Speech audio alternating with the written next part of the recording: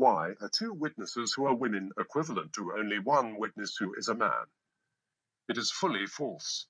That only one male witness is considered as equal to two female witnesses for all cases. It is true only for one certain case. You will find only one verse in the glorious Holy Quran that says two female witnesses are equal to one male witness for one certain case. But all other verses in the glorious Holy Quran that mention witnesses, without specifying male or female. There are 6 verses regarding witnesses. The specific verse regarding two female witnesses are equal to one male witness is Surah Baqarah, chapter 2 verse 282. This is the longest verse in the glorious Holy Quran and deals with debt contracts. It says, "O you who have believed, when you contract a debt for a specified term, write it down, and let a scribe write it between you in justice. Let no scribe refuse to write as God has taught him, so let him write and let the one who has the obligation dictate. And let him fear God, his Lord, and not leave anything out of it. But if the one who has the obligation is of limited understanding or weak, or unable to dictate himself, then let his guardian dictate in justice. And bring to witness 2 witnesses from among your men, and if there are not 2 men available, then a man and 2 women from those whom you accept as witnesses, so that if one of the women errs, then the other can remind her. And let not the witnesses refuse when they are called upon, and do not be too weary to write it, whether it is small or large, for its specified term. That is more just in the sight of God, and stronger as evidence and more likely to prevent doubt between you, except when it is an immediate transaction which you conduct among yourselves. For then there is no blame upon you if you do not write it, and take witnesses when you conclude a contract.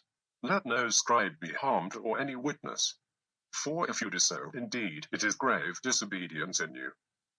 And fear God, and God teaches you, and God is knowing of all things." This verse of the glorious Holy Quran deals only with debt contract. For such cases, it is always recommended to make a contract in writing between the parties and take 2 witnesses, preferably both of 2 witnesses, which should be men only. In case if anybody cannot find 2 men, then 1 man and 2 women would suffice. You have to understand that the social culture of that time and recent time were not similar. Country to country culture vary. In pregnancy, sometimes women cannot respond to many events. In many cultures, women migrate to husband place after getting married. In some man-dominated societies, sometimes wife follow her husband's view and belief. For example, suppose one person wants to undergo a surgery for a particular ailment.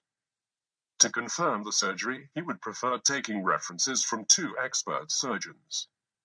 In this example, if he is unable to find 2 expert surgeons, his other option would be 2 general doctors who play an MBBS and 1 expert surgeon. Similarly, in debt contract, 2 men are preferred.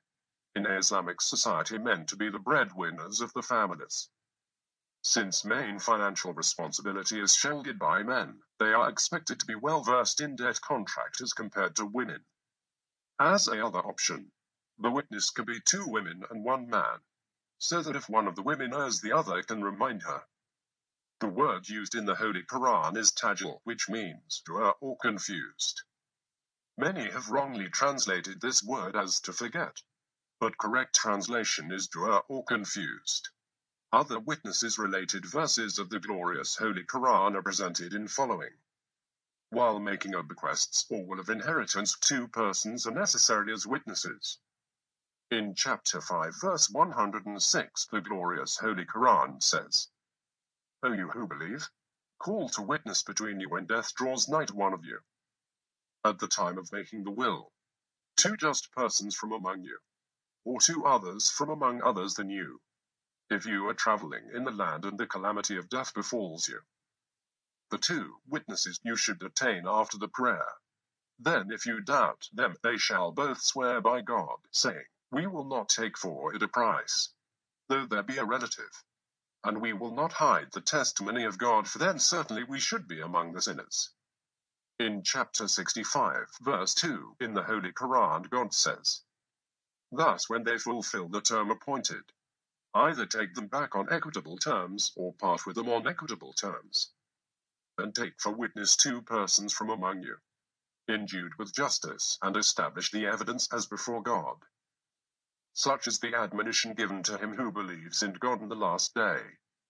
And for those who fear God, he ever prepares a way out in Islam 2 persons endued with justice in case of divorce. In the Holy Quran, chapter 24, verse 4, God says, "And those who accuse chaste women and then do not produce 4 witnesses, lash them with 80 lashes and do not accept from them testimony ever after. And those are the defiantly disobedient." There are one particular verse of the glorious Holy Quran from chapter 24. Verse 6 clearly equates 1 female witness with 1 male witness. In that verse God says, "And those who accuse the wives of adultery and have no witnesses except themselves, then the witness of one of them shall be 4 testimonies swearing by God that, indeed, he is of the truthful." The seeming in Islam inequality of male and female witnesses in debt contract is not due to any inequality of the sexes. It is only due to the different natures and roles of men and women in society. Here I attached some feminist women's video who were converted to Islam after a long research. Please subscribe to our channel. Kindly like, share and comment on our videos. If anyone benefits because of your like and share, then God may provide you with unlimited reward, which is called Sadaqatul Jariyah in Islam. Sadaqatul Jariyah is continuous rewards received for good actions, deeds, and spreading knowledge. It is a gift that not only benefits us in this life, but also benefits us and our loved ones in the hereafter. According to the hadith of the Prophet, peace be upon him, narrated by Muslim, when a person dies, all the deeds end except 3.